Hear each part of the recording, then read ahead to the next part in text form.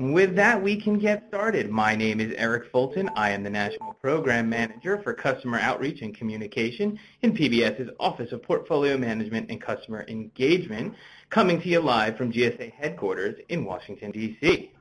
So I'm going to be your host for today's presentation, where we are going to address Mick Jones's eternal question, should I stay or should I go? Can't say for sure if the clash were referring to lease space in United States federal government agencies, but stranger things have happened. We have two presenters today who are going to walk us through the lease analysis tool, the GSA resource that helps guide our decision making to present you, our customers, with the best procurement strategies to meet your new workplace requirements. Our presenters today are Julie Hepp and Garrett Gordon. Julie works in GSA's Office of Leasing in the Center for Lease Policy, Delegations, and Contract Administration. Julie has been with GSA for almost 37 years, starting in 1982 as a realty specialist intern in Region 3 out of Philadelphia. Before coming to the central office, Julie served as Region 3's Lease Policy and Compliance Specialist and Acting Lease Acquisition Officer. Garrett works in GSA's National Office of Leasing in the Center for Lease Project Delivery. And Garrett has been with GSA for about 15 years now, starting in 2003 as a realty specialist intern as well, but he was in Region 7, which is in Fort Worth, Texas. So prior to his time with Central Office, Garrett served in a number of positions here in PBS, including Planning Manager, Regional Account Manager, and he's held multiple supervisory and senior positions in the region's leasing division. So before we get started, I do want to go over just a couple of quick housekeeping notes here. We have automatically muted all of the audio today. That helps us better just control the sound quality of the presentation. If you're joining us by telephone, you can follow along with the presentation slides that were emailed out to you yesterday. If you don't have a copy or you need a copy, you can say so in the chat or email clientenrichmentseries@gsa.gov, and we will get you a copy out as soon as we can. If you have a question for any of our presenters about the subject matter today, feel free to use the chat pane that you just said hello to me there. What we will do is compile the questions. We'll answer them the best we can in the chat, and some of them we will take directly and ask our subject matter experts over the course of the presentation. Any questions that we don't get to, we're going to compile, archive, turn them around into a formal frequently asked questions Q&A document, and we will send that back to you following the presentation today. Part of our presentation will be a demonstration of the tool, and if you'd like to maximize your screen to make the most of the display, what you want to do is hit that four-headed arrow at the top right of your display area. That's going to maximize the presentation screen, minimize the chat, and give you the best view of our tool. If you have a question, want to return to the chat pane, just hit that four-headed arrow one more time, and it will magically reappear. Before we get started, I do want to make one quick plug. This topic is going to be one of many topics that are going to be featured next month at our PBS Customer Forum event. It's on Thursday, June 6th in Washington, D.C., here at GSA headquarters. So if you're in the D.C. area or if you have some travel funds to get here, we encourage you to learn a little bit more and attend this free event in person, networking, education.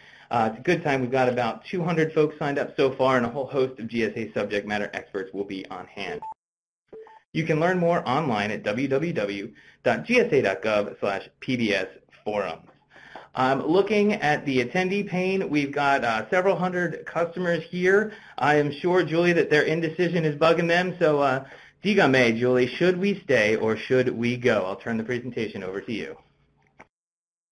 All right, thanks, Eric. So this is Garrett, so I'll introduce the first slide here. And according to Google, I'm supposed to start out a presentation with a good joke. But I'm not a very funny person, so instead we're just going to read FAR clauses to you very slowly and methodically for at least an hour and a half as we go through this presentation. Just kidding. So we'll do our best to keep it light and not overly boring, but there are a few unfortunate FAR sites that we want to make sure that you guys are aware of, kind of guiding policy for us for leasing. So we've got a few goals. We want to talk about other than full and open competition by first defining what full and open competition is, and that's we'll get into that in the next couple slides, and then give you guys some talking points and some insight on reasons that we're able to justify going other than full and open competition in hopes of getting succeeding leases. And then we're also going to talk a little bit about and show you some screenshots of our succeeding lease tool. We've kind of made some improvements to it here recently and want to make sure and talk to you guys through those. So Julie, I'll hand it over to you at this point. Thanks, Garrett. I really appreciate it. So, alrighty. So we know you thought you were going to talk about succeeding leases, but we thought we would set up the context to talk about the flip side, which is competition. So we want to set the context about the requirements for context of competition and the regulatory context about why we need to seek competitive actions. Now, GSA, we work in leasing, we work under the regulatory authority of GSAM 570. And I'm going to give you some policy. Sorry, I'm trying not to bore you. I'm sorry about that, but I'm a policy geek. This is the world I work in, but we'll try not to be too boring. And Garrett is so much more interesting than I am, so apologize right now. But I'm going to give you a few slides here that talk about policy, but we'll try not to get too boring. But what we say here under GSAM is this. Unless the contracting officer uses simplified procedures, the competition requirements of FAR Part 6 apply to the acquisition of leasehold interest in real property. So what it says is, look, you got to go to the FAR, you got to go FAR Part 6, and it says you got to go competitive. So we're going to go to the FAR. We're going to talk about and see what FAR 6 says about competition. So going to the next slide, FAR Part 6, Federal Acquisition Regulations Part 6, it says this. Now we're going to read the whole thing, but there's two things I want you to look at. And it basically says the contracting officer shall promote and provide for full and open competition. Now, we're going to talk about that full and open competition a bit. Those are regulatory buzzwords that we'll kind of get to over and over again. But the nice thing in Part B you're going to see is it says, yes, we have to provide for full and open competition, but it does give us a little bit of wiggle room here. It says, look, it says that are best suited to the circumstances of the contract action and consistent with the need to fulfill the government's requirements efficiently. So you can see there's some openings here. Yes, we have to have full and open competition, but we have some ability to think about circumstances of the contract action and consistent for efficient requirements and efficient competition. So you can see there's some wiggle room here. So we're going to talk about efficient competitions. We're going to talk about efficient procurements. So now, what do we mean by full and open competition? Well, FAR defines that as all responsible sources are permitted to compete. So that's what we follow when we mean by full and open competition. So let's go on to the next slide, and let's talk about what are we talking about. Now, why are we talking about competition here? Why is GSA here pushing competition in leasing? Now, yes, it's required under the Competition and Contracting Act, CECA. Now, if you've been on many projects with GSA, I'm sure many contracting officers talk to you about CECA. Well, we got to do it because of CECA, which has been around since 1984. Yes, we have to do it. But it's more than just, yes, we have to do it. From a practical perspective, there's a good reasons why we think competition is a good idea. It increases the government's negotiation leverage. There's less reliance on a single offeror. When that lessor knows that they have to compete, there's a good chance we're going to get better rental rates. When you have a full and rigorous competition, they have that incentive to give you their best offer. But in addition to that, there's a chance for better improved space solutions. You know, get a chance for you to meet those improved utilization rates. You know, reduce the footprint. Maybe that building will have a better, more efficient common area factor. Maybe better column spacing. Maybe there's a better building out there. Maybe that building out there that we haven't seen out there will have nicer common areas, nicer window line. Maybe there's a chance for better economic catalyst initiatives. Maybe that space will have better transportation infrastructure or better amenities. Who knows? Maybe we're just used to the same old building that we've been into. So maybe there's a better mousetrap out there. So there may be a reason that a competitive procurement is a better solution. So it's not just because we're required to do it. There may be good reasons to seek a competitive action. Okay, next slide, Garrett. So what are the elements for full and open competition? Well, these are the 4 elements that makes an action full and open. There's sufficient information about that requirement that's made known to the public. The intent to procure by full and open is made known to the public. Those requirements that you have are not unduly restrictive of the competition, and all interested parties are invited to compete. Now, in the next slide, I'm going to go into it and explain it more from a leasing perspective. So from a leasing perspective, this is what I mean. Next slide, Garrett. So from a leasing perspective, what I'm saying is GSA must advertise in the Federal Business Opportunities website, FedBizOps, without using restrictive or succeeding lease language. And we advertise what your requirements are. We're very clear about how much space you need. Those requirements, they can't be unduly restrictive, so they have to be supportive by the agency mission, your mission. And they have to be consistently applied. They're not arbitrary. And our request for lease proposals, RRP, must be issued to all interested parties. So what do I mean by they can't be unduly restrictive, these requirements? So for example, we know some of our agencies, they have like co-location restrictions. They can't be arbitrary. They have to be supported by your agency mission. So that's what I mean by these have to be supported by your mission. They can't be arbitrarily applied.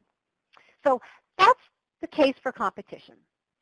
But again, that's kind of not why we're here. We know we're here to talk about succeeding leases. So let's talk about succeeding leases. I made the case, hopefully, for why GSA pushes for competition and why the government pushes for competition and why that's for the default. But we want succeeding leases. And we're allowed to do succeeding leases, and succeeding leases can be a good thing. But what are succeeding leases exactly? So Leasing Desk Guide Chapter 5 talks about succeeding leases and gives us a definition. Now, this is a long definition in the chapter, and I won't read it all to you. But I've highlighted some things that I want you to focus on. A succeeding lease secures a long or intermediate term continuing occupancy at the current premises at the end of the lease term. So basically, it's mid to immediate term. It's not short term. It's at the current location, and it happens right when the lease expires. And what it's also saying is, in order to secure this succeeding lease, unless you, the agency, has a mission reason to stay at that location, if we find alternate locations, we have to do a cost-benefit analysis in order to determine whether that succeeding lease is in the best interest of the government. And that's what it's saying, and that's the definition of a succeeding lease. So moving to the next slide, what's our authority to do a succeeding lease? Because technically a succeeding lease is a sole source action. And as I said before, competition is the default in our procurements. So in order to do a succeeding lease, which is an other than full and open or auto procurement, we have to have the authority to do that. And the authority for that is under GSAM 570 in order to do a succeeding lease with the incumbent or current lessor. Because again, this is a non-competitive procurement. So we look again to GSAM because GSA Leasing's authority is all under GSAM 570. And so there are two conditions under which we can do a succeeding lease. The first one is whether we can't find any potential locations. And that happens, but not really a lot. But more often, it's we find acceptable locations, but we do a cost-benefit analysis. And that cost-benefit analysis indicates that the award to an offeror other than the present lessor will result in substantial relocation costs or duplication of costs to the government, and the government cannot expect to recover the costs through the competition. And that's the magic buzzwords, and we'll be talking about that a lot through the presentation.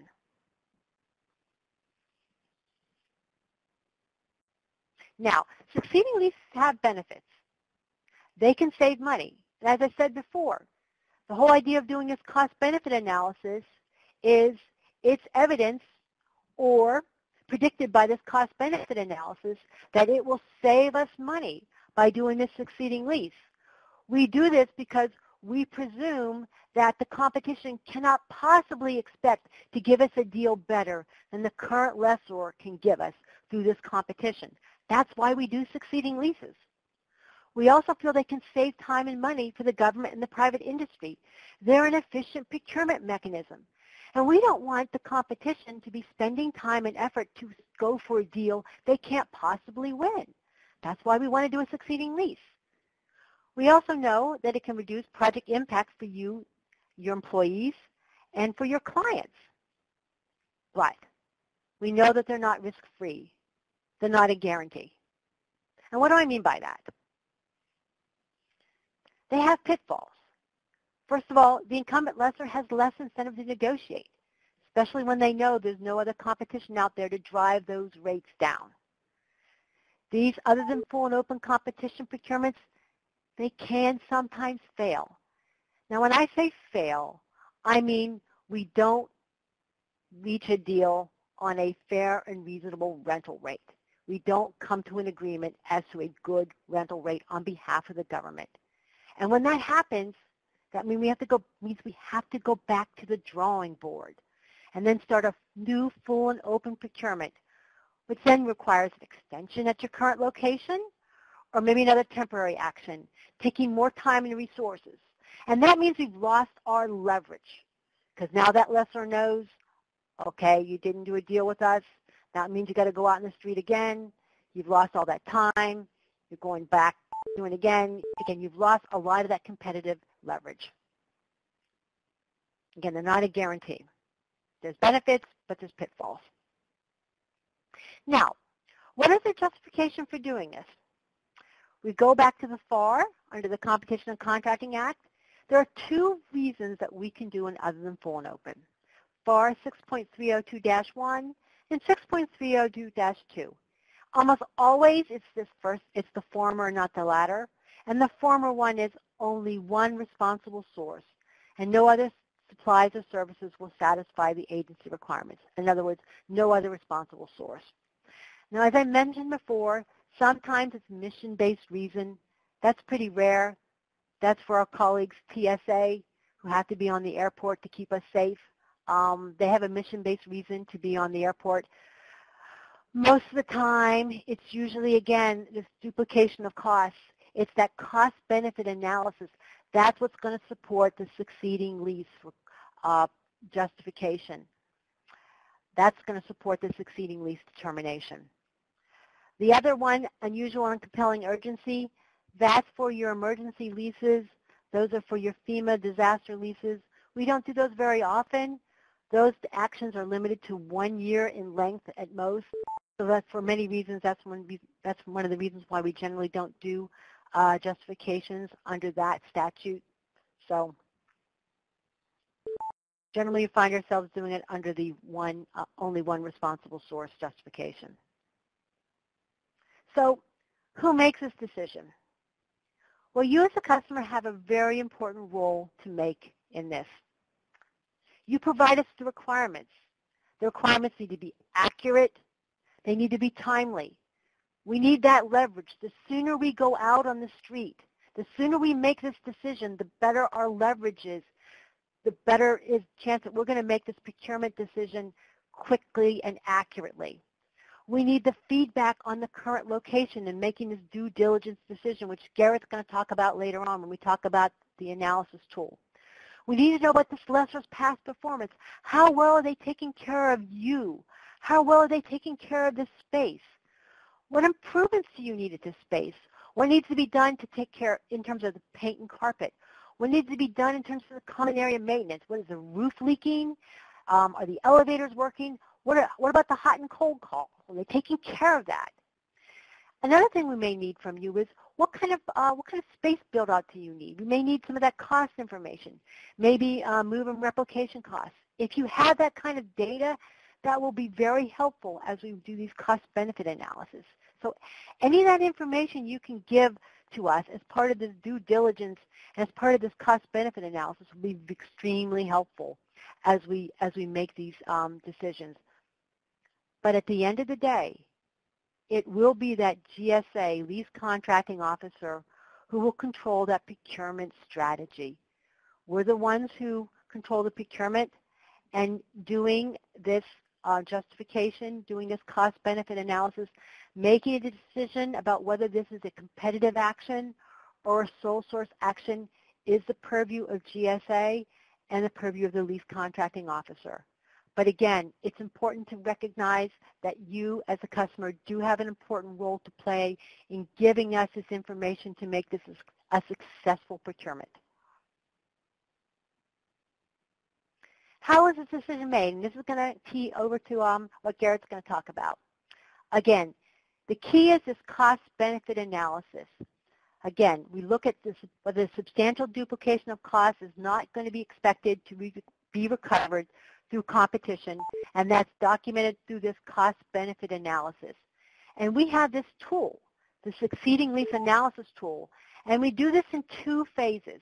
We do this early on using a rough order of magnitude, and that's done at the requirements development phase when we're doing our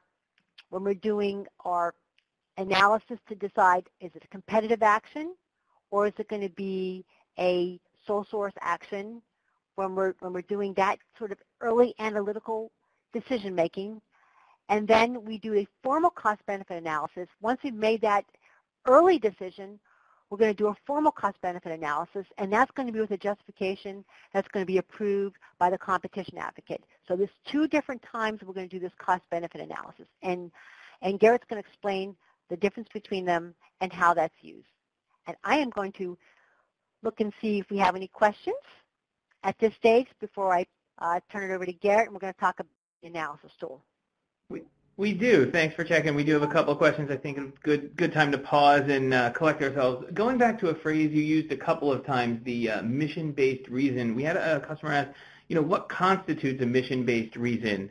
And I'll sort of add to that, like who makes that determination if something is mission-based or not? Is that GSA? Is that a customer? Is it a mutual decision? That's a real good question. I think it is, at the end of the day, I kind of always say that in one sense, client controls the mission. You know what I mean? It's just like the delineated area, things like that. Client knows the mission better than anybody. Who knows their mission better than the client, correct? The client explains the mission. They do the mission. They perform the mission. So the client would explain how the mission ties into why they have to be at that building. Because, again, this has to do with soliciting one vendor, one incumbent, and that's associated with the building. So the client makes the tie into why that building and only that building works. And so they would tie that in. They would explain why this mission is tied to that particular building. GSA would look at that and would decide whether that makes sense. We would have to analyze that if you would understand that, and we would say, yes, that makes perfect sense. We would, that from a rational perspective, that would hold water, and that because that justification would still have to be submitted to the competition advocate. So we would still have to do a formal justification, and that would have to be subject to approval by, again, either the competition advocate or the regional or the national, depending on how high this justification would have to be sent through. So the client would send that information, and we would look at it, and we would, we would analyze it and see if we would feel that that would be reasonable. If that makes sense. So this is Garrett. Let me jump in for a minute, too. I think you gave the perfect example earlier, which was TSA on an airport. Obviously, their mission is to protect the airport, so there's a portion of their space that has to be on airport. So that mission-based justification is kind of the site that we typically use for TSA ones. However, outside of that, the one we get commonly is that, hey, we have a mission-based reason to be in this building because we've been in this building for the last 20 years. We're a public-facing agency, and everybody knows we're in this building. That's not a mission-based justification. That's, we can absolutely change those addresses, and we can update websites and everything else. I know it's not comfortable, but that's not typically a good enough justification. Another example would be a group that works closely with DOD and needs to be on a DOD base. That's usually a no-brainer. There's some other kind of odd mission-based reasons to stay in a particular location, and typically those are situations like on-airport deals. They're pretty rare. I mean, they are very rare because, again, you're talking about a lease building, and you kind of, why would a lease building have to be within a particular lease location? It's just very, very rare. Agree.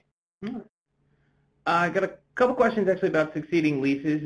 We can sort of take together. I think they might be related, something sort of near and dear to what many of us are working on at GSA, and that is reducing square footage in lease terms. So what influence does different additional terms options have on a succeeding lease? And a similar question, can you do a succeeding lease but for reduced space, reduced square footage? I don't know about Julie, the additional, but yes, go ahead, Garrett. I was going to say I can address the first part. If there's option terms in an existing lease, those are typically renewal options or something of that nature.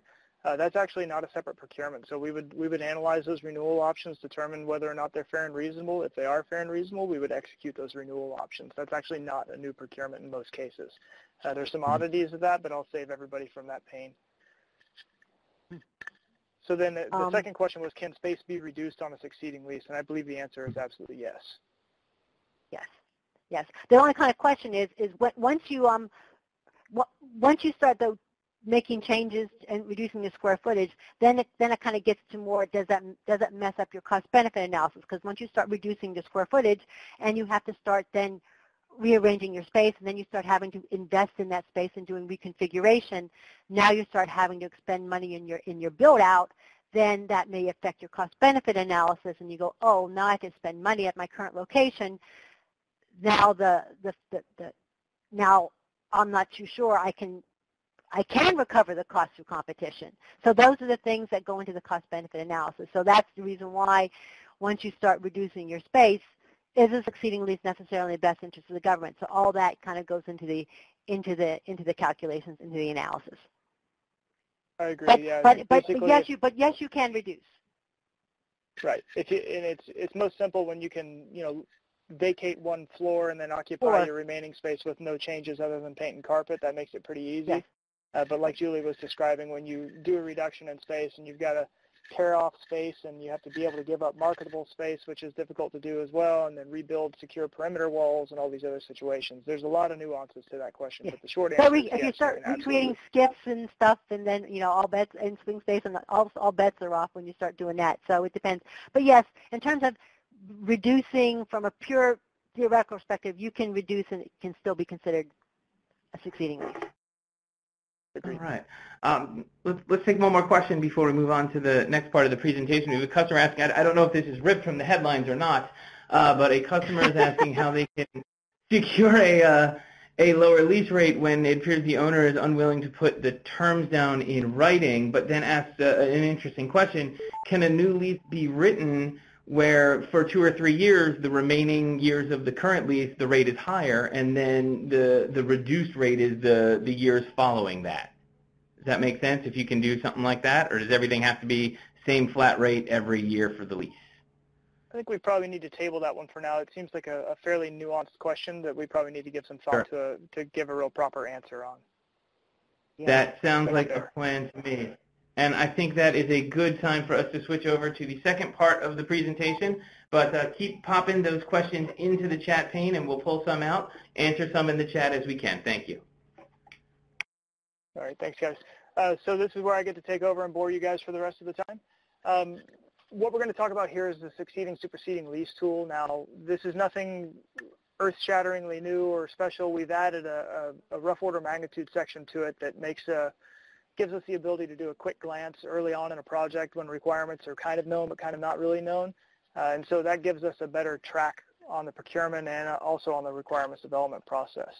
So this tool, I guess some side notes up front, is that we absolutely have to have customer input on this to make it successful. I'll show you and I'll highlight those couple areas as we go through it. It's also in that second section, the formal cost-benefit analysis. What you really need to know about that is it's very manual. We've kind of standardized the way that our cost-benefit analyses are looking and the way they're intended to look, therefore, our justification for other than full and open competition, which I'll shorten to JOTVOC or OTFO. When those go up the chain, and they have to go up all the way to the commissioner in some cases, depending on the value of the lease, those cost-benefit analyses are all going to look the same. But the short run is that the rough order magnitude tool, it'll be most successful when we get good input from the customer agency. So we'll dive into that. So first we're going to look at the ROM tool. This is just a simple screenshot of it, and this is not the entire thing. A quick note up front is that the rough order magnitude tool, the way that it works is that it references market data that GSA pays for, and we're not allowed to share outside of our agency based on our contracts with those agencies. So unfortunately, we can't send you a live version of the tool, but in every case that we run one of these rough order magnitude analysis or formal analysis for one of your projects, we've got a button in there. We click Customer Report. That's what you're seeing on your screen. It's identical to the one that the planning manager or the contracting officer is going to use to justify these things. And so what you're seeing here is identical to what we use internally. And what the Customer Report provides is that it provides the kind of, I'll call it a stripped version, but it doesn't have the proprietary data that we're not allowed to share outside of our agency attached to it. So it's not live anymore, but you can go through and you can see everything, all the analysis, all the numbers that we produce in there. So let me zoom in on a couple areas and show you guys what we're looking at here. So what the planning manager or project manager or contracting officer is going to do is they're going to go in here, and remember, this is rough order magnitude. This is meant to take 10, maybe 15 minutes once you're actually in here working on it. They're going to go in, they're going to put in the square footage, they're going to drop in your AB code, that's going to give them the TI allowance tier, and then you simply select the Reese market and submarket that the space is currently located in, and then the CBRE market and submarket that the space is currently located in, and it'll automatically produce rates that are expected in that market. Then we go over to the alternate location. We put in the square footage that we could go on the alternate location, which could be different than the incumbent location, depending on a few variables. And then we put our delineated area more or less in there by choosing different Reese submarkets. And so in this particular example, they're currently in downtown San Diego, but we assume that they could have a broader delineated area. We add La Jolla and Mission Valley in, which one's more expensive, one's cheaper than the downtown area, just for example purposes. Same thing with CBRE markets. We do a larger delineated area there. Hey, Garrett, this is Eric. I just want to chime yes. in real quick. A couple people are asking if you can make the screen bigger. I know that this is sort of a demo tool. I just want to remind everyone, you can hit the four-headed arrow at the top right of your display screen. Hopefully you can see it there, and that will maximize your display area. If you have a question in the chat, you can just hit that again, and the chat pane will pop back up. That might allow you a little bit more room to see the tool that Garrett is doing here.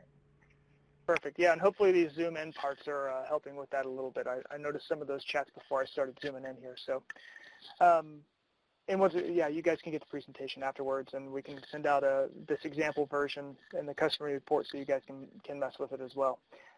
So the more detailed portion of this is to the tenant improvement section. So in the current location, we basically have a checklist of yes/nos. So typically in your current location, if we're looking to do a succeeding lease, you're going to tell us we need paint and carpet. So we simply check yes in the areas. This is based on a national estimate, independent government estimate, and then we localize it to your given market using the LCI adjustment there at the top. So we would go through, we would select the things that you'd like to change in the space. Usually paint and carpet is a decent example. If there's some known unique TI cost, we have the ability to add that in down at the bottom. Say you needed a giant rolling file system, or you wanted to build a skiff in the space, something of that nature that we could do a quick estimate on. We could add that in. And then for the alternate location, this is probably the highlight, the most important number that goes in this rough order magnitude tool is the agency TI cost per foot. And this is the hardest thing for us to acquire right now. So we absolutely need customer input to help determine this number. I know that some agencies really closely track what they've spent on recent build-outs and recent moves and relocations, and so that information is really key for us to have an accurate rough order magnitude tool.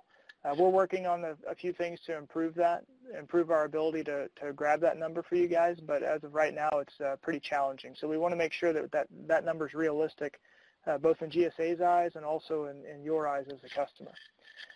So we have that national cost average. We add that number, is multiplied by times square footage, comes up with a rough order magnitude estimate on what it would cost us to move.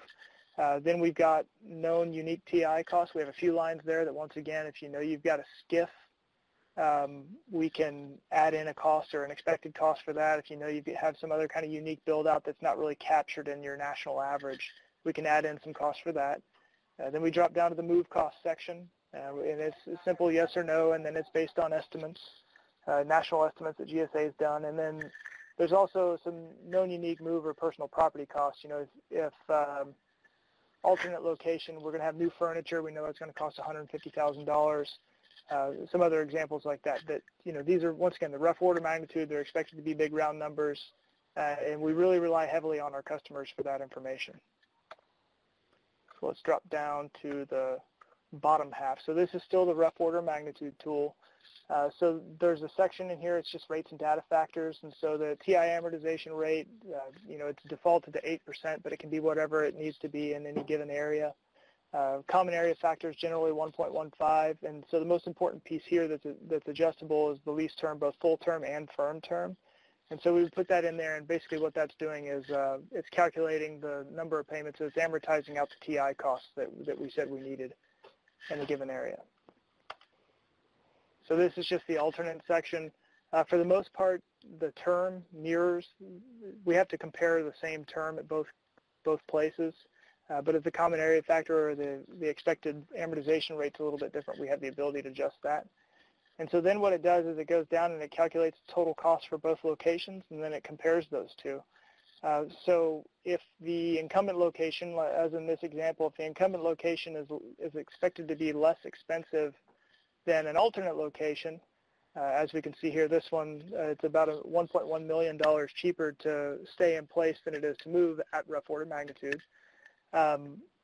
We would take that into account. So in this case, it's showing a 15% savings.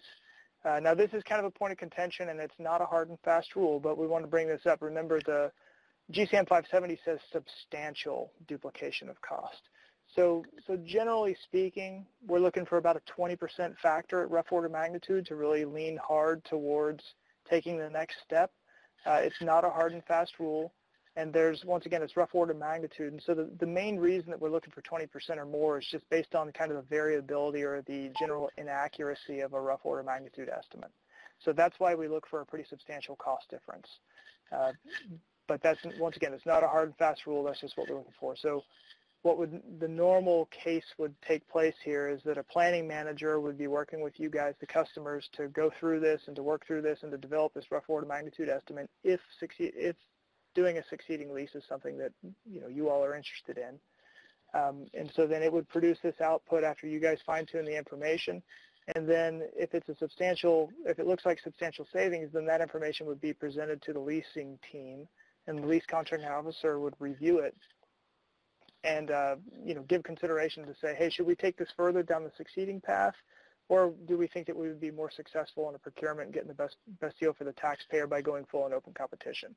And just because we go full and open competition doesn't mean that you won't be able to stay in place. I want to make sure that everybody's clear on that too. So now we'll talk about the formal cost-benefit analysis. And so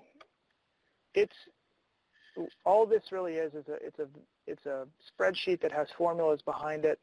The contracting officer is going to be the one in charge of doing the formal analysis.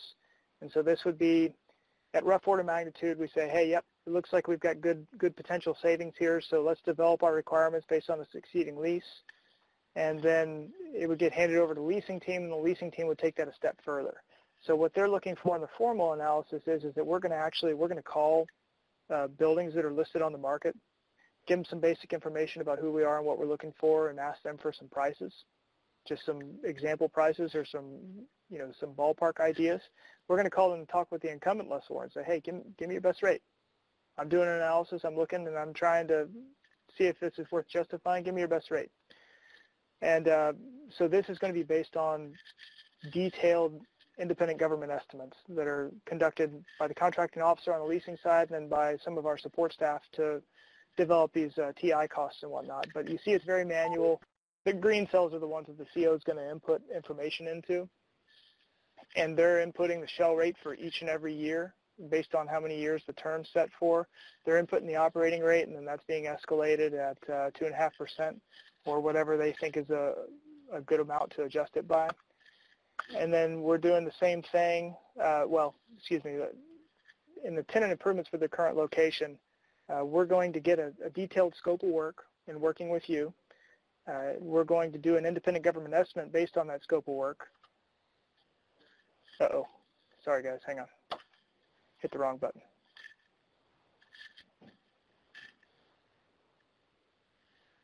My apologies. Stand by just 1 second.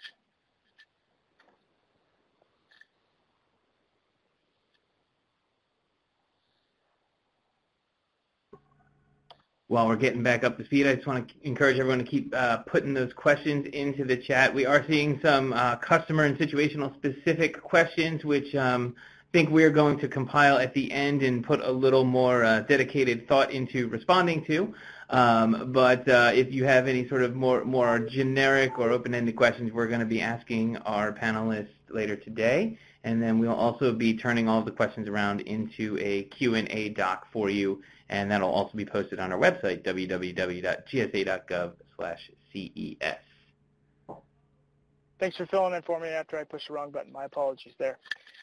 So tenant improvements, we're going to develop a detailed scope of work from you guys, the customers.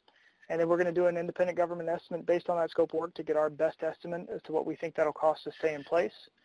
We're going to do the same thing for the alternate location based on the information we have. We'll be looking at, what we'll need a detailed scope of work for both places. And so we'll do an analysis and an independent government estimate based on what we think it would cost to move. And then we input all that information, and then it's going to spit out the associated savings or the expected savings. So you see, once we get to the formal analysis, the percentage difference is gone. And that's because, once again, it's all up to the contracting officer and what they feel is appropriate and reasonable. But we're looking for substantial cost savings to staying in place, one that we don't think can be recouped by competition. So once we go through all this work, and we're even considering furniture and move costs and even some other miscellaneous costs, we're trying to get a very good picture of the overall procurement and all the costs associated with it.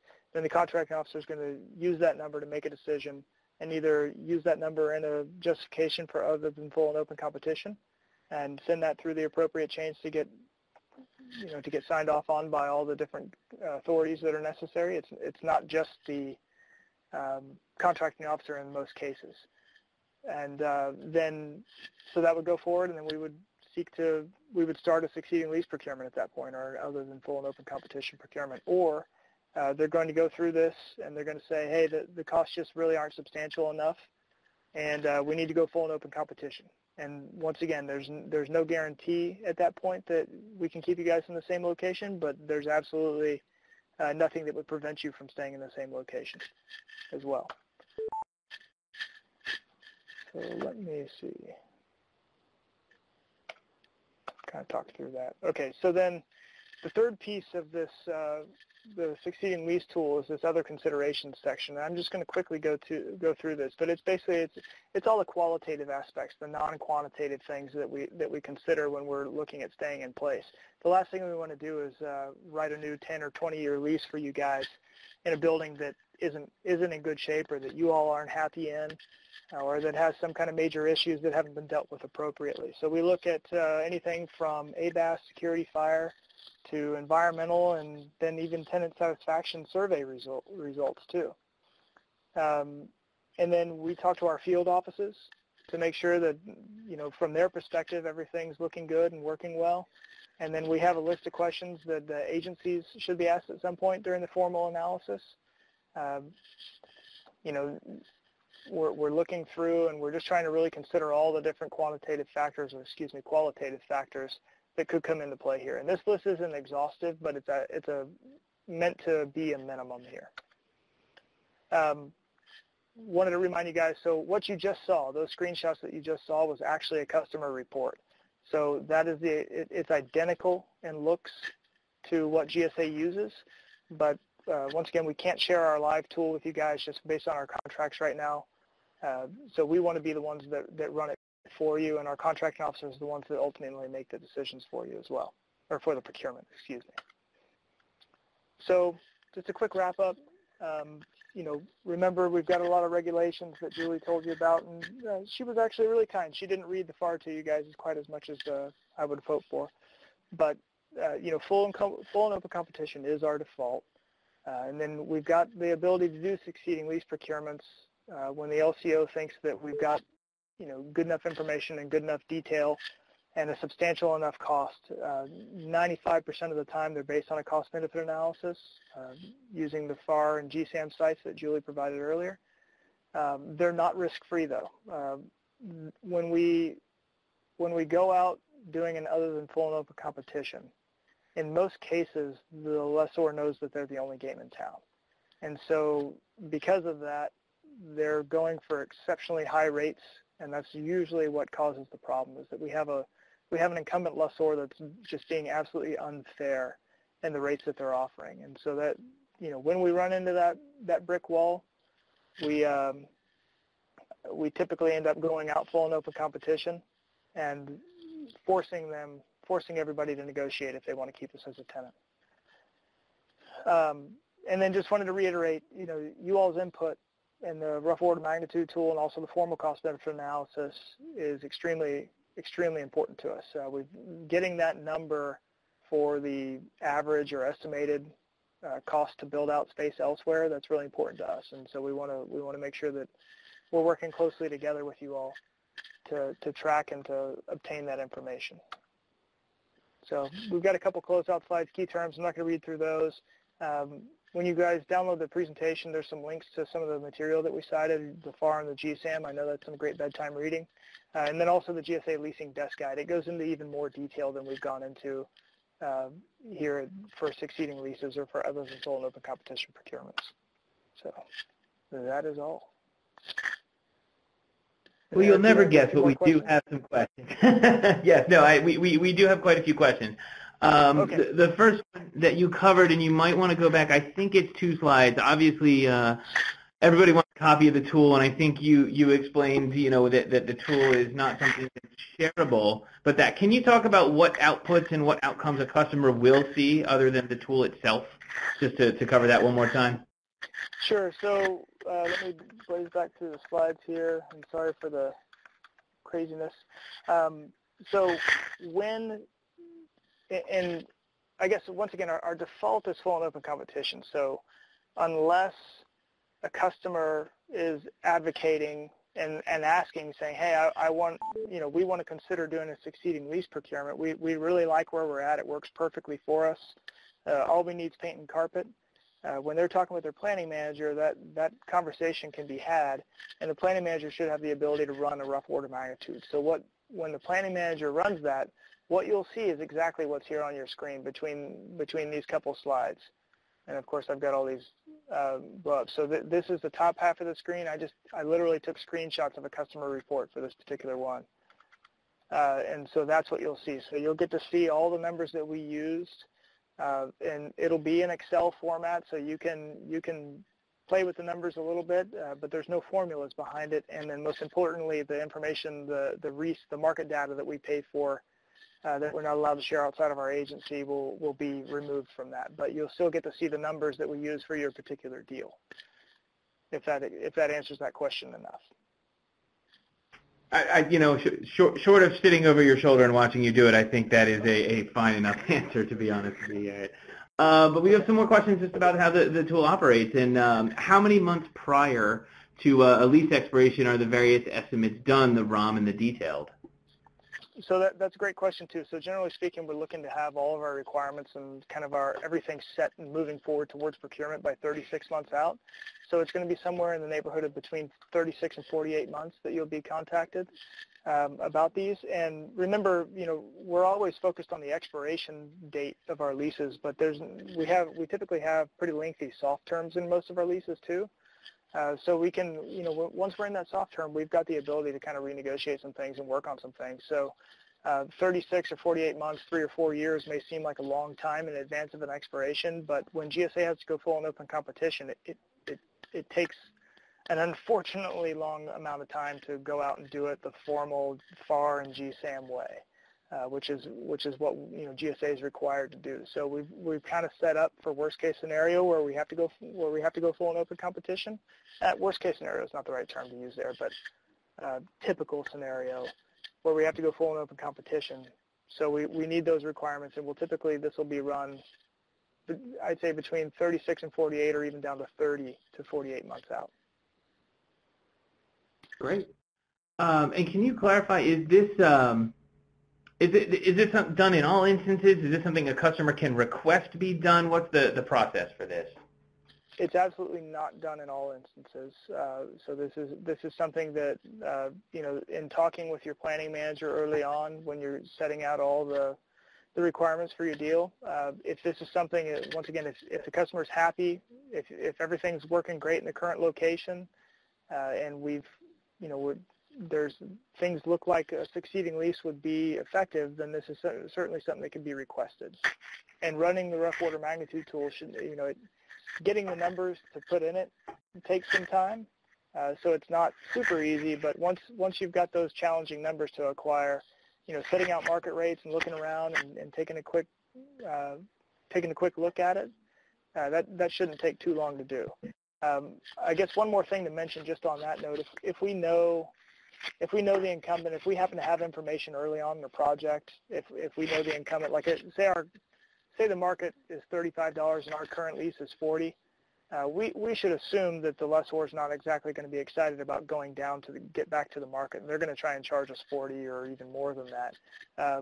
Our planning managers, our contracting officers, and our project managers have the ability to override the incumbent rate to something that we feel is more realistic for that. And so they don't have to use the market rates that the rough order magnitude tool generates, but that's worth mentioning.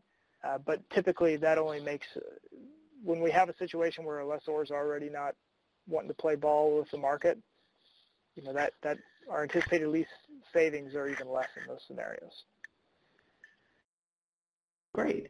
A couple more questions in the queue, but we do have some more time parceled out for this session, and we do have Julie and Garrett for half hour to 45 minutes more if we need them. So please do pop any more questions into the chat if you have them. And again, if you have a more specific or detailed question, we will probably take that offline and do a little bit of due diligence before responding to that one. We do have a question about how the tool is used in situations when there's no REIS, REIS, or CBRE data available for a location. Great question, and so that happens quite often, and so then we've got the ability to override the rates based on information that's known. So if it's a non-REIS or non-CBRE market, which happens a lot to us, the GSA team can help provide rates to use in that rough order magnitude estimate. All right, great. And so we have a question here also about, I'll just read it off here. So with a new smaller footprint for offices and cubicles, how is that considered when you're looking whether to move or to just replace the existing furniture? So that's a good question, and it's smaller footprint for offices, assuming the number of people is staying the same, means you're going to need less space. So then that kind of gets back into that question that Julie addressed a little bit earlier, where when we start having to do significant renovations to the existing space, it really deflates the cost savings or potential cost savings to staying in place. So that using less space per person, getting new furniture in there, being able to shrink down by, call it 10, 20, 30%, whatever it may be, that's going to start poking holes in the cost savings argument, which is, once again, the one we use 95% of the time.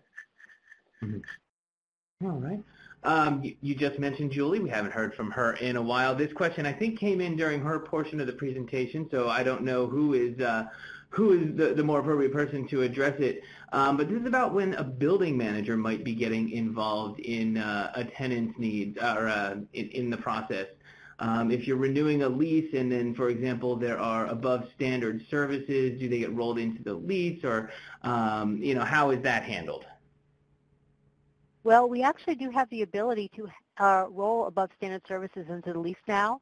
We did issue a leasing alert that allows us, if it's recurring, if it's recurring above standard services, above standard HVAC, we can roll that into the lease now. So we can take that into account and put that into the operating rent.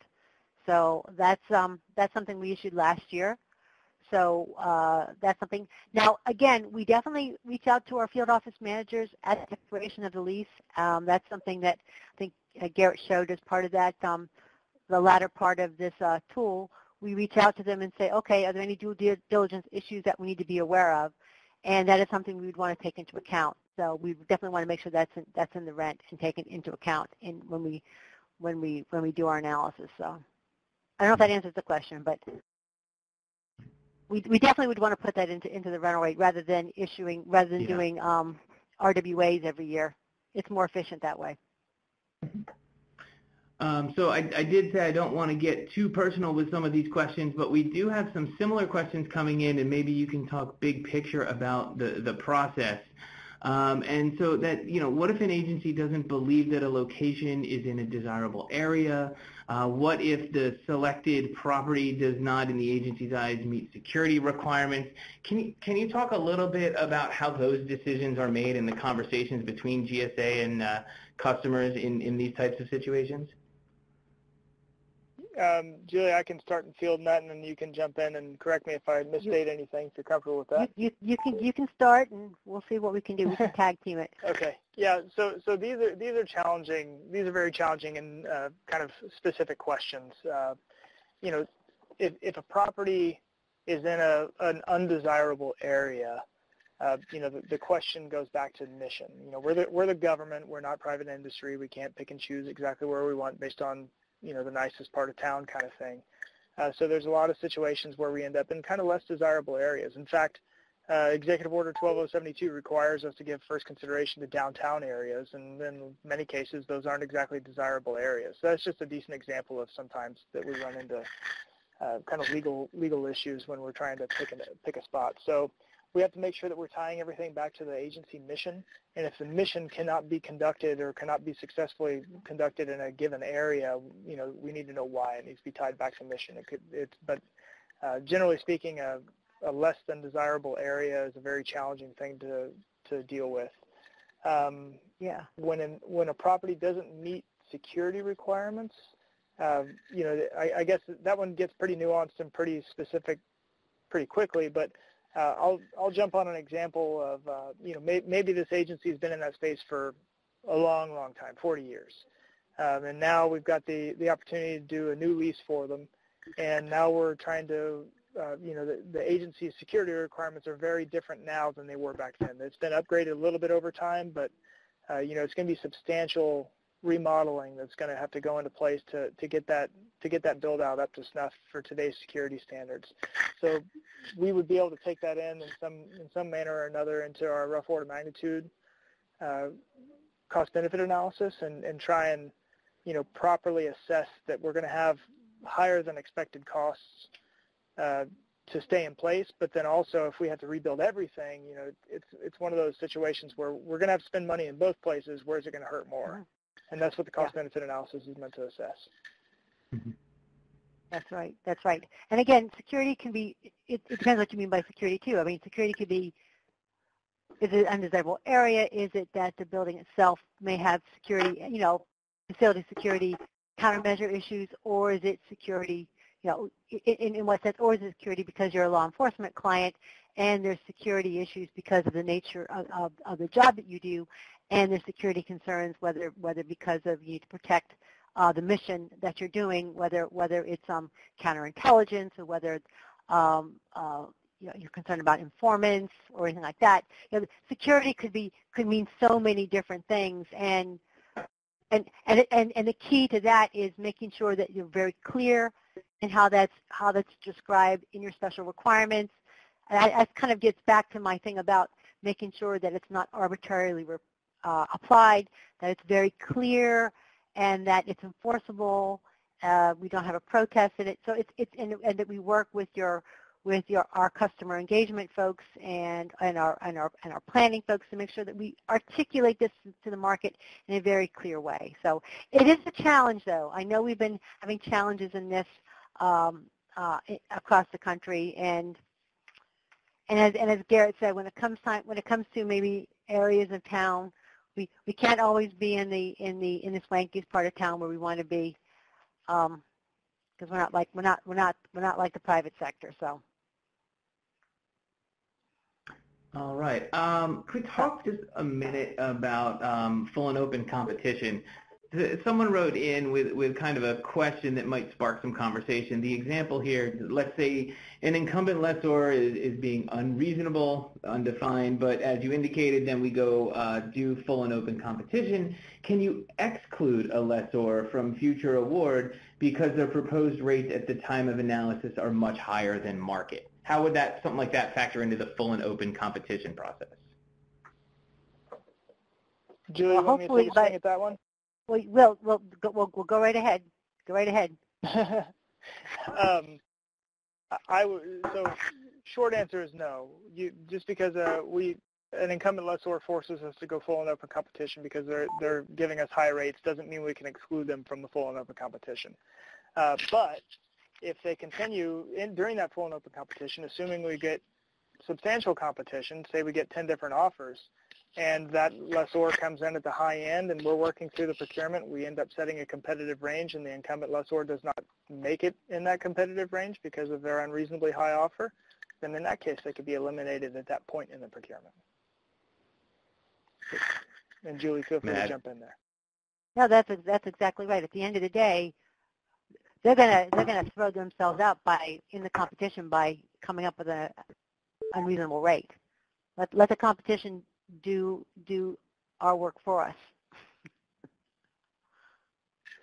So what you're saying is if the three of us are racing in a 100-yard dash and I come in third, I don't get to win? Yeah. All right. I believe that would happen. I'll bear that in mind. We have a question about that. At what point in the process would it be best to request the RMO report? Is that at the beginning or after open market information has been requested? Oh, so this would be right in the very beginning when you're working through and talking about requirements with your planning manager. That's the most common time that this would be done. I do want to reiterate that this is not mandatory for GSA or anyone within GSA to do. There's a lot of areas, there's a lot of markets that we're very familiar with in different regions that we just don't have great success negotiating with incumbents or other than full and open competition situations. So it's not unlikely that you're going to receive some pushback and say, hey, I need your requirements for full and open competition. That's within the contracting officer's realm to request. And I know that's a challenging answer to give, but bad news is not like fine wine. It does not get better with age. So, this is not the rough order magnitude tool, and the succeeding lease analysis is not mandatory. But I do think that you'll find it being used more and more as time goes on here. Great. All right. I have another question here. Sorry, I'm just pulling it up on my screen. So this is an interesting question. So we had talked earlier that we are looking, 36 months, 3 years, sort of 36 to 48 months ahead in advance, trying to avoid, these incumbents with higher rates going to the full and open competition. Kind of a general question, I guess, about leasing is, how can we secure new rates and lock them in 3 years ahead of the time, assuming that the lessor won't change their mind when the lease comes around into the final year or something like that? What do we put into place that, we're working so far in advance? How can we make sure that once that lease kicks in, we are getting the rate that we had negotiated and the rate that's the best? That's actually a really good question, and it's going to give me the ability to kind of poke at a few different things. So, if we're working so far in advance, how does that benefit us? Well, it does in a couple ways. We actually have the ability where, in some scenarios, if we're working on a succeeding lease and we can we move faster with our procurement and we're not close to the expiration date, we could actually write a superseding lease that would predate the termination of the existing lease and keep the customer in that particular location. So far, these are pretty rare because we have an excessive workload and everybody's super busy. So what that does is we get the closer and closer we get to the current expiration date, the less benefit or the less pressure we have on the incumbent, because once we get 3 months, 6 months from the expiration date of the lease, they know that we're not moving anywhere. So they know that if they play hardball with us, right, exactly, we lose leverage big time. So oftentimes that's when we start running into the issues. If we don't get out far enough in advance of the current expiration date, we start having problems negotiating with the incumbent lessor. And the longer that drags out, the closer we get to that expiration date, the less leverage we have, and the more often that we have to go full and open competition, which also requires an extension, which those extensions typically come at a premium too. So we're really trying to back up and get further away from these lease expiration dates to give ourselves more leverage and more time to complete these deals. So then, best case scenario, we're looking at doing a succeeding lease. We could actually write a superseding lease for 15, 20 years, and everything works out perfect. But then we could also sign a contract, a year out from the lease expiration, and set the effective date for the day after the current lease expiration. So the contract's already signed, it's already negotiated, it's already a done deal. So then we ride out our time in our current lease. It expires. The new one automatically becomes effective when we continue our happy days. So those are two different scenarios that hopefully answer that question. That's right. That's a good point. At the end of the day, the whole idea is we're not waiting to the end of the lease to sign the contract. We get the lease signed, and once it's signed, they have the obligation. We have the obligation to pay the rent. They have the obligation to accept that rent that they've agreed to. So. We talked a little bit about security. We talked a little bit about location. We do have a question about seismic, and I understand that this might not be on top of everyone's mind, but I think this customer is coming from a place where seismic considerations are very important. Do you know, or can you share how a building's seismic security or just generally a location seismic activity factors into any sort of lease location decision? I'll have to double check that, but I do know that's one of the things we would look at as part of the due diligence to make sure that buildings would meet seismic compliance, and I'm pretty sure we want to make sure that they were seismic compliant before we decided to do a succeeding lease. You can double check that if I'm right on that. Garrett. But I'm pretty sure we want to make sure they're seismic compliant. I'm going to maybe do a quick little check on my leasing desk guide. And I'll reconfirm that and put that in writing in the answer in writing. And that's why we buy ourselves sure on that. time that we policy is. So I didn't know if you knew that off the top of your head. But, I thought I knew that. The more I thought about it, because I'm pretty sure we'd want to make sure that the building, if they weren't seismic compliant, we would go full and open, or require that require that they be seismic compliant. And that is one of the qualitative things that's on the checklist is seismic safety. Hawaii, I think, was the example that was given. I'm not familiar with that market. Unfortunately, I've never had the pain and suffering that have to do a market survey in Hawaii or anything. I've always hoped for that, but never gotten there. But if the incumbent location is not seismic rated for what it needs to be, then we would look at the market and we would likely go full and open competition. But if we found no other buildings in that area, that if we couldn't get a building that was seismic rated like we needed, I think that would put us in a different pickle, which could allow us to stay in place. But I think that would be, I guess, kind of a pretty rare situation. But I'm happy to travel down there and check it out anytime. Here we go. If you need a guide, I'm all in on that with you. All right, we have another question. Is there a process flow chart available on our succeeding lease procurement process that we can share? Has anything been mapped out like that? I think that the leasing desk guide is probably the best place for them to go for that. Would you agree, Julie? Yes, and there's a nice little flow chart on that. There's a lovely little flow chart that's on that checklist. That's in that desk guide. Yes. Excellent. And I know if you just go to GSA.gov and hit, if you just search Leasing Desk Guide on GSA.gov, it'll take you right there. And we can certainly include a link directly to the Leasing Desk Guide in some of our post-session materials. Perfect. So We're sort of winding down some of the questions in the chat. Like I said, if you want to take advantage, you have us for a few more minutes here. But you can always look online. www.gsa.gov/CES is where we are going to post all of the information related to this session. That is where we'll have the Q&A. We will have the session recording and things like that. So I've vamped for a little bit here, but I don't know, Julie and Garrett, is there anything more after hearing these questions and the conversation we've had today that you want to share, or some more information? You can certainly plug your appearance on June 6th here in Washington, D.C., but if there's anything else, I'll give you a couple moments to close out, and then I'll finish the day here. Okay. Actually, I have the answer on seismic. There we go. Here we go. I mean, if it's a link, we can put it right in the chat. Oh, you're going to share your screen? Even better.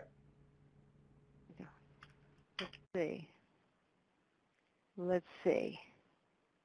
Let me see if I can, here, let me see if I can put this in the thing. Can I put this in the thing, or? Yeah, if it's a link, you can go ahead and put it right in the chat. I put a link in the chat. I don't know if I probably the link would be right to the whole leasing desk guide. That won't help. Oh, okay. Yeah. Yeah, the easiest way to get to the leasing desk guide is either go to gsa.gov and search leasing desk guide, or just Google GSA leasing desk guide. Yeah. Our links are really long. Yeah, and it takes you to the whole desk guide, which is 400 pages, and that's not going to really help people. So I'll just give it. Yeah. So what I'll do is we'll just give him the answer, and it's not a simple answer. So we'll have to put it in writing. It basically goes back to RP6, not RP8, if it met RP6. So it's kind of an odd answer. That's why I suddenly realized, wait a minute, it's not. Suddenly I realized, wait a minute, it's not a simple answer. And I thought I knew it was a simple answer, and that's why I went for it. And I went, oh, wait a minute, gut. Abort, I didn't know the right answer. I have to go check the leasing desk guide as I started answering the question. Oh, well. I did see one question come in, and possibly we can address this, and possibly maybe we'll have to get back to this person who's asking again. Sort of, I think it's a bit of a personal question, but I think it's a general question that everybody feels, and it's about funding. What should the process be when our agency reroutes all of our funding, leaving no funds available for move or build out? So I don't know if that's something we can necessarily address. I do know that, with regard to our FIT program, the Furniture and IT program does allow for some creative financing solutions specific to consolidation projects if you're reducing your space. But I don't know, Julie or Garrett, if you know of anything that we can talk about that would help ease the pain of limited to no funding for moving or for build out right at when you're looking for a new lease there. Sure, that's a challenging question, and one that we run into relatively often. Basically, the lack of agency funding or the rerouting of agency funding doesn't really change the way that GSA is required to procure space.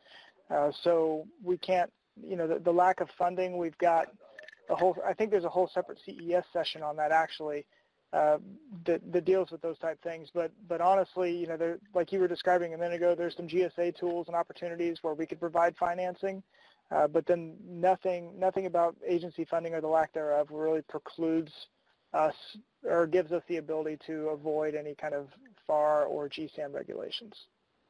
That's right. It's a tough answer, and it's a hard one to give, but yeah. So I am reminded that, if you go back just a couple of months in the Client Enrichment Series, you will find that we did a deep dive on GSA's Consolidation Fund program, which might not be the magic bullet you're looking for, but does offer agencies funding to assist with, again, projects that are consolidating space, not specific to move, not specific to furniture, but perhaps if you're saving money or getting some some money up front to help with the consolidation of space, you can free up some funds to fund that move or to fund that furniture. There are some stipulations to that. I believe you have to be reducing space, you have to be doing some other things, but that's worth looking into, and I'm pretty sure that consolidation fund process for FY19 is open right now. Okay. That's all I've got. All right. So I think with that, I do see people typing. What I'm going to do is encourage people to type into the chat. And like I said, we're going to do some due diligence on these responses, and we will be sure to turn around a comprehensive Q&A in the near future to you. And if you are in the Washington, D.C. area or can get to the Washington, D.C. area, you can come to the PBS Customer Forum on June 6th, and you can ask and even answer some of these questions and impress all of your peers by looking as though you yourself are an expert in the tool. So I do want to thank Julie and Garrett for your time today. I think this was a great presentation with a lot of very good questions. I also want to thank all of our customers who were able to join us today. I was looking, we had I think close to 300 at some point on the phone, so that's great, and I hope that we were able to help you. You know, as we've been talking about through here, we are going to be turning around a completed FAQ document. We are going to be sharing a recording of the session and some other ancillary materials, and we will get that out to all of our registered attendees today, so you have that information on hand. You can also go online to www.gsa.gov/CES. That is where we archive all of our Client Enrichment Series information, including this one and others. If you're interested in learning more about Client Enrichment Series presentations, visit that website. You're welcome to join us on Tuesday, June 11th. We will be doing a deeper dive into some subject matter related to e-RETA for the RWA process. And then on Thursday, June 27th, we are going to have, if you're wondering what e-RETA is, an e-RETA overview class. So this next month, the advanced class is before the beginner class, but you're welcome to attend one or both of those sessions by going online and registering at www.gsa.gov/CES. I want to remind everybody that the goal of the Client Enrichment Series is to engage our audience in workplace topics that can contribute to your mission success and to your effective management of your real estate and workplace programs.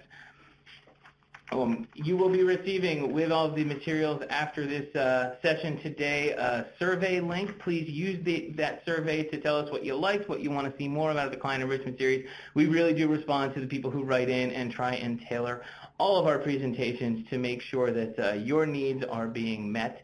So one more time, I do want to thank both of our presenters today. I want to thank Andrea and everybody else who was working behind the scenes to make this run smoothly, and to all of our customers. Thank you very much, and have a great rest of your day.